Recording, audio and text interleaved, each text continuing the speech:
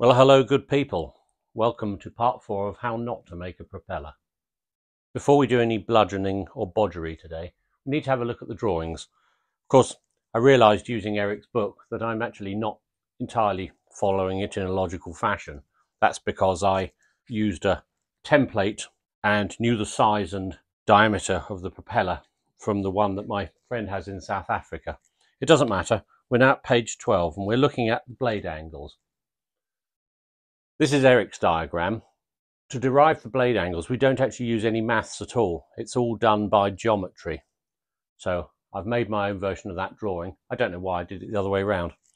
Basically, up the side of here is propeller pitch. That is the propeller's movement forward, sort of relying on zero slip in one revolution. This bottom line is two things. It's the circumference of the propeller, but it's also the radius blade stations in percentage. Now, there was an amazing bit of luck for me. Obviously, to get the circumference, I take the diameter of the propeller and times it by pi, 3.14, 15926, heaven only knows what. If I take the propeller at 1600 millimeters diameter and multiply that by pi, I end up with 5026. So I rounded that down to 5, which is 5 meters. So it's 1 meter in pitch, 5 meters in circumference. This has made this drawing incredibly easy. So to produce the blade angle, we merely take a line from any reference point we want along the bottom, along the circumference line, up to the pitch line here. So in that case, I've just got a 1 meter line. Now I use this paper. This is good stuff. Square paper, every square is 2 millimeters. It's got a sort of 1 and 2 centimeter markers on it. That goes in my flying bag that I cart around the world. And so any hotel room I'm in and I want to produce ridiculous drawings of silly ideas, then I can just use that stuff. The nice thing is you don't need to take much drawing stuff with you. Merely a small ruler is enough and you can sketch away to your heart's content. Not sure whether it prevents madness or encourages it. Anyway, it's what I do. So in the case of this drawing, I've taken every 10% line. And of course, these percentage points are the points also marked on here, on this blade profile that we made in part 1. Now, for instance, the 10% is a bit of a waste of time because it's just outside of a propeller bolt. There's no profile there as such whatsoever. It's all tree. And likewise, the 20% is really not much more interesting. So although I ran lines from every 10% mark, I actually ran a few extra ones, places that were more interesting. For instance, 35% on the blade profile I'm using is interesting because this blade that I'm using as a sort of constructional guide, if you like, in terms of copying key features of it, although my pitch is slightly different, this blade is full thickness up to 35%. In fact, again, because it's the propeller that fell to earth, 35% is there, and I can scribble all over it to my heart's content, which is very useful. So I picked 35%, then 50%, 75%, and the tip. Once the blade stations have been chosen, then the drawings can be prepared for those stations. Now, again, this blank was terribly useful because as well as just giving the sort of drawing around profile, I can stick lots of information on it. So I chose 100%, so that's 60 mil wide. 75% is 119 mil wide. 50% is 138 millimeters wide. And then our 35% marker was 137. The first drawing I did was the 100% station. That's the tip. It was the easiest to do, but more importantly, it was a good way of sort of getting into the drawings. Of course, measured on the blank, the tip is 60 millimeters wide, and of course all the blanks 75 mil high, or 3 inches. What this allows me to do is mark the blank front and back, and actually I mark the end, I mark the square on the tip. So I can start marking the lines fore and aft here for the trailing edge and part of the leading edge as well. This is the 75% station. Again, full 75 mil high, although the blank will be tapered down as it is cut out, 119 wide. And these measurements here allow me to mark the blank for cutting the blade back and the blade front. That's as marked by me on here. So some people actually say the back of the blade is the curved bit and the face of the blade is the bit that does the work. Anyway, we're not going to get muddled up. That's front, that's back. And it allows me to mark up the blank, because what I need to do is attack it with a saw. Here we are, Dale. Here's a hacksaw, although I'm not going to use it today. Maybe another day. I'll use a tenon saw, I think. Likewise, that's the 50% station with a sort of aerofoil drawn in and the guidance for marking up the blank. I also did the 35% station. Now that's slightly tricky because you can go sort of flat blade or flat back of the blade. So here, these are flat, that's flat. And although the twist is slightly different on the blade each time, of course that angle is taken from this diagram. And I merely measured it, that's something I meant to say earlier, I merely measured it by counting across and up using the squares. So I didn't use any kind of protractor or even angled tool to mark that out. I merely carefully counted using a ruler. Of course, metric ruler on this is lovely because the squares all line up, and derive the drawings that way. This 35% station is a bit more tricky. We know it's a full height blank, and obviously the blade profile around 35% is not going to be flat on the back. It's going to be slightly curved. So of course I've had to mark the straight line fairly far out, knowing that I'm actually going to sort of tickle more off that way and more off that way with the saw before I start chiseling. I just sort of have to live with that. Anyway, those are the only 4 I've done, and then I marked up the propeller blank. I spent quite a long time yesterday marking this up, and I decided not to turn the camera on because it took a while and I just wanted to do quite a lot of thinking. So I'll take you through what I did. The first thing to do, and Eric warns about this in his book, is to mark the blank up. So I've got it marked front, leading edge, and then on the other side, I keep it on a couple of wooden blocks. It's easier to manhandle rather than just put it flat on the bench. Back, trailing edge. You need to identify fairly quickly and reliably what way round the propeller is. Because if you end up cutting it all out the wrong way around, then you might end up with a propeller that's a bit Phillips Schofield, I suppose. We don't want a pusher. The other thing I marked on it straight away was direction of rotation, because that is fairly obvious. I mean, it's an American engine. I know it's the Praga engine, but it's a copy of an Aronca engine. So it turns widdershins at the front. So I marked it that way. Obviously, if you're standing behind the prop, you're propping it like a seaplane, then it turns clockwise. So I did that to start off with. In fact, we'll leave it on the back because I'll show you something else I did. I keep referencing this single-bladed propeller, how useful it is too. And I think you can actually see here, see that sort of flat portion there, hold it a bit further up. That's where its full width, up to about 35% chord, or 35% span rather, or diameter, whatever you want to call it, radius. It's only got one blade, it can't have a diameter. And same on the front. So to start off with, and I saw someone else making a propeller on YouTube doing this, not Elena, but someone else carving one out at home, which was quite clever. Marked the blade up, and of course you want to mark that the same each way. So I made myself a cardboard template. Now I actually dropped that on, put a couple of bolts in it, and then I could line up very accurately the holes here. So I dropped that on there and marked the circle, or marked the radius, I suppose, and then did it the other way around as well, and then marked it up to the 35% line. Great continuity there.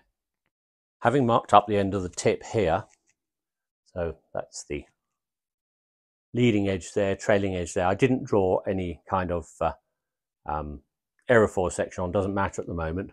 I then ran a line up from the trailing edge, bottom of the section, to that 35% line. And then I ran another line, because Eric says the trailing edge will sort of allow 3/16 of an inch, 5mm effectively. So I ran a 5mm line up as well. So that's the trailing edge marked out, and I did likewise on the other side. Let's bash the camera over.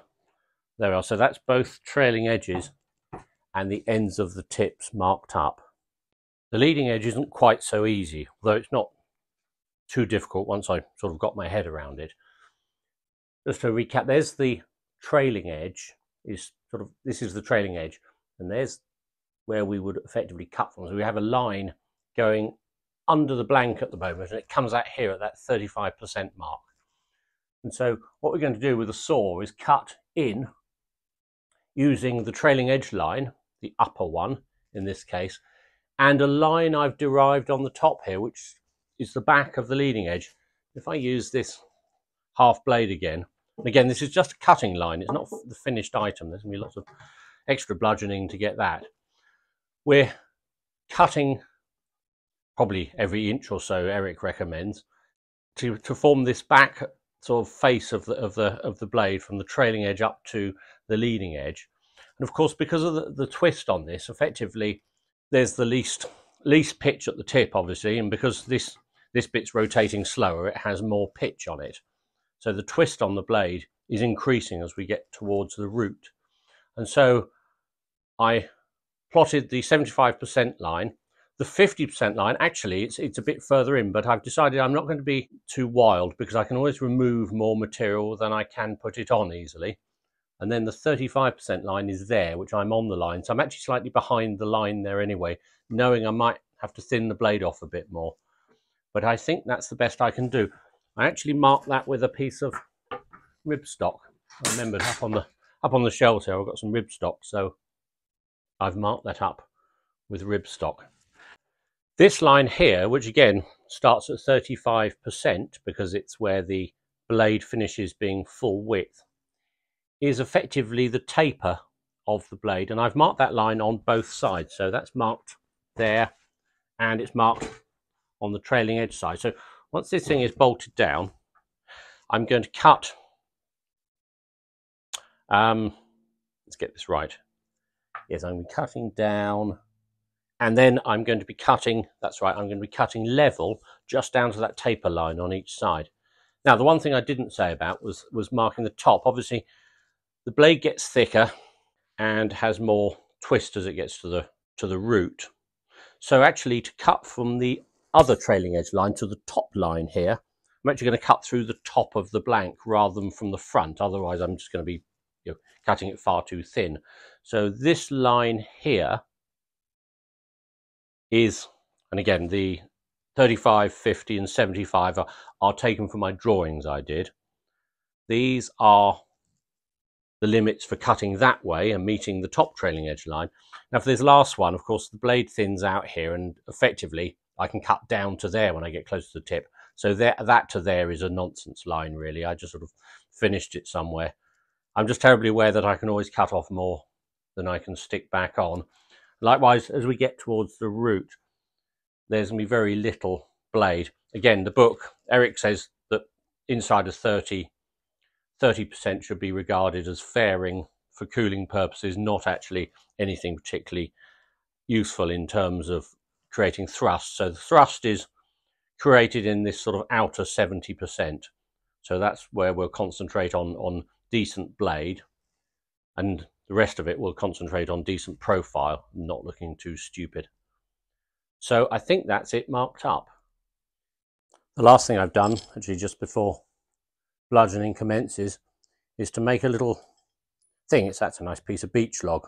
I'm slowly helping a beech tree come home from up the road. It's a great chunk that's fallen over, and I keep attacking it with my bow saw every time I go on a dog walk, and bits of it come home. They'll be fed to the stove in the winter. It's not seasoned enough yet, but anyway, that's just to hold the propeller down. So if I bolt that on,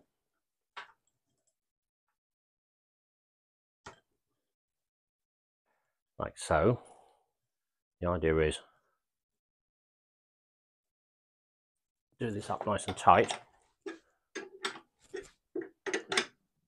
Then if I move the wooden bits out of the way, drop the whole blank on there. It goes over the nice piece of beech in the middle, and hold it down with a nut and a washer, like so. So rather than keep having to clamp it to the bench with various G-clamps and all the rest of it, it's now held down nice and tight. So I just need a saw now. I've got a couple of saws to choose from. I was toying with the idea of using this one. It's sharp as anything, and it's got enormous teeth though. It's a bit like Janet Street Porter, and I thought it might be a bit splintery. So I'm actually going to use this instead. It's got much smaller teeth. It's nice and sharp though. It's a tenon saw or a backed saw. I think the other advantage with this is that when I'm cutting the level bits on the thinning down the leading edge, which is actually on the other side, because this is the trailing edge I'm going to start on, then it's easy to see if it's level because it's a parallel section blade.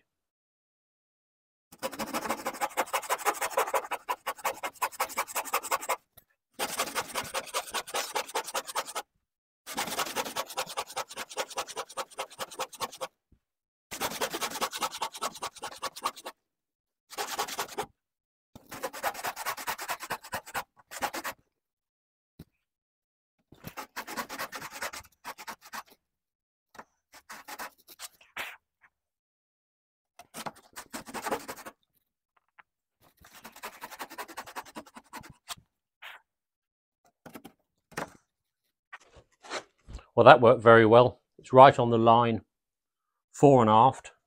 So I'm just going to gently go along and cut all of those. I'm not going to film it though, and mess around. There's quite a lot to do. So I'll turn the camera on again once this is cut and ready to turn over. It's taken about an hour to cut this trailing edge side down, both lots. The saw's excellent. I'm really pleased to use this saw. Excellent control with it because it's very easy to sort of put just a little bit of weight on the back of the saw there, and then just sort of nibble it down to the right amount. It's down to the line each side. I've pretty much come down to the line. The reason being, all the things I've read about people making homemade propellers, the one regret is they're always a bit thick in section. So I've decided I'll be a bit bold and come down to the line. So now I can unbolt it and turn it over.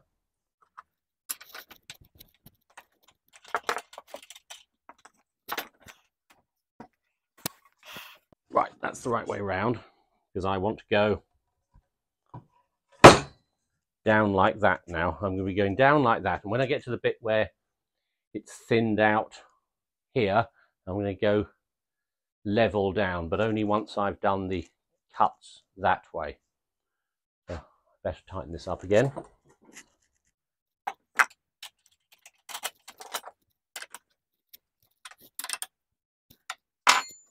Funny, the things you only notice when you actually start doing a job. You can sort of think about things for hours on end, and then some practical issues arise. Not difficult, but I need to cut down that away. Obviously I'm going to do it at the bench on the other side as such, so I'm not sort of leaning over the bench here. But if you look here, I've got to cut right down to that line there. There's no way I can do that very easily at the height this is. So I'm going to make a couple of packing pieces to go under the blade, and I'll extend that studding. Fortunately, the studding is quite a bit longer under there. So I'm just going to go and find some MDF and chop it up and put some packing on.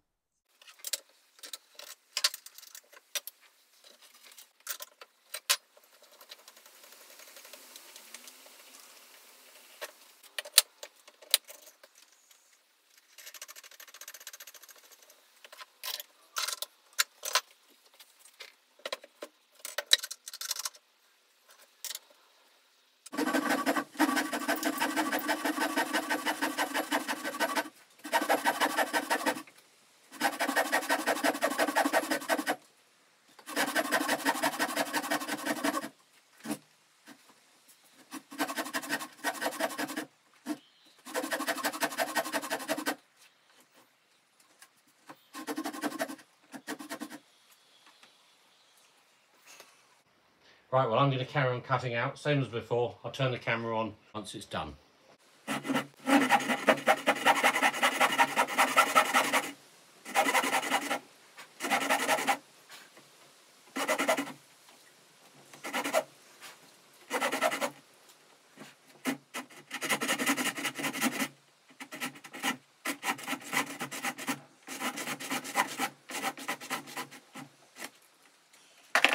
Well, that's the last cut, and so the next job is to start bludgeoning and actually knock all of this off with our hammer and chisel. It's Sunday evening, it's heading for 6 o'clock. I'm going to stop at that, and I'm going to carry on in the morning, and there will be another episode out on Friday. As always, thank you for watching.